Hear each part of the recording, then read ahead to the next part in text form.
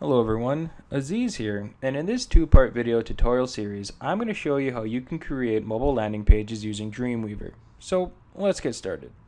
Now, because these are landing pages for mobile devices, we want to make sure that we're using jQuery mobile. Now, I've gone ahead of time, and I've copied out some of the code that I'm going to use for this particular landing page. Next, I'm going to create a style tag so that I can put some rules within this. Although I'm using jQuery mobile, I'm using a few of my own rules so I can make this more customized. Then, I want everything to be snug, so my first rule is going to apply to everything. With that, there's going to be a padding of 0 pixels and a margin of 0 pixels. Then, I'm going to create a clear rule, and this will apply later on. We don't need to talk about it right now. After that, I'm going to go into my body tag and I'm going to insert a jQuery mobile page widget. This is going to allow me to include other things like headers, footers, and a collapsible block, which I'm going to use later on. After I've pasted that in, I'm actually going to first delete out this content here because I'm not going to really need that.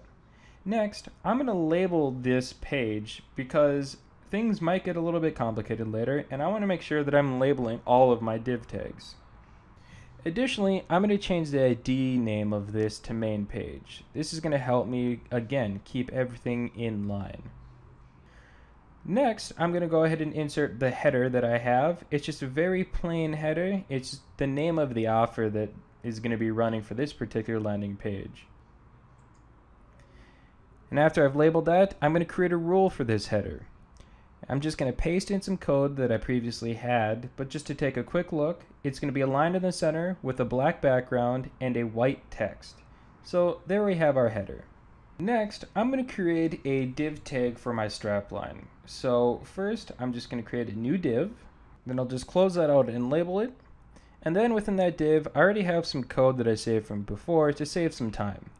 And in that, I have an image, some text, and a nice little call to action. So if I go over to refresh, this is what we get.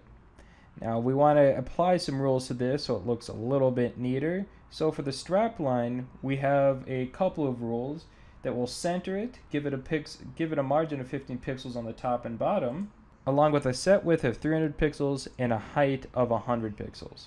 But that image is still too large, so I've created a rule for that image in particular as well. Now this image will be set at 80 pixels, will float to the left, and will have a margin to the right of 10 pixels. Thus, everything is nice and centered.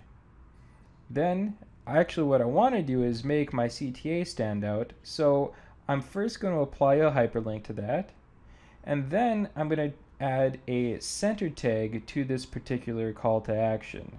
So over here, I'll just create a tag called center, and then we'll close it out with center. It's just a nice way to have my CTA stand out from everything else.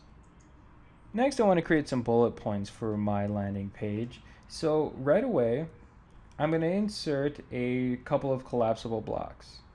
Now, as you can see, there are a few different headlines. This is going to give me about 3 different bullet points. And if I go over to live view, you'll see that we get something like this, where you just click on the header and you get some content that drops down. So first, I'm going to replace all of these headers with a more specific bullet point. So for the top, I'm going to have car and motorcycle accidents, since this is for personal injury help. For the middle bullet point, I'm going to have boat and truck accidents. And lastly, for the last little bullet point in the H3 tag, I'm going to include a bicycle and mass transit injury. Now, whenever I refresh, and I go over to the drop down, we now see our headlines will drop down to some content. And we'll fill in that content later on. But for now, we'll just leave it the way it is. Next, I want to add a footer at the bottom of my page. So I'll just create a div. We'll go data role footer. And once we create that, we'll close that out real quick. And then make sure we label everything just to keep everything in line.